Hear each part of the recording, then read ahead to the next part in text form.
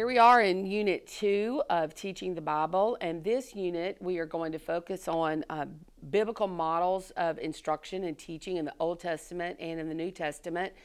And so in the Old Testament, we're going to take a really hard look at how the Hebrew people educated their children, and not just their children, but their families. How did they learn about the things of God, and what kinds of things can we learn from looking and studying what the Hebrews did in their religious education. Then we're going to move into the New Testament, and we're going to look at the models that happened in the New Testament.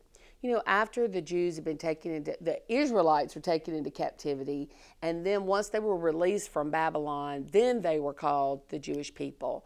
And so we want to look at how the Jews also managed their educational process. What kind of educational process did Jesus have even?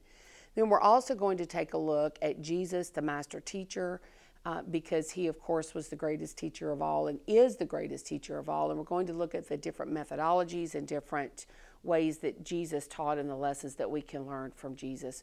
We're also going to look at the Holy Spirit and the Holy Spirit's role in the educational process. All of these things provide us with a very strong biblical foundation for our teaching. So we are also going to, in this unit, going to take a really good look at the Shema, which is the biblical passage that we find in Deuteronomy, upon which the entire Hebrew system of education was based. And we're going to really take that apart almost verse by verse and look at that as well. So I hope you enjoy this unit.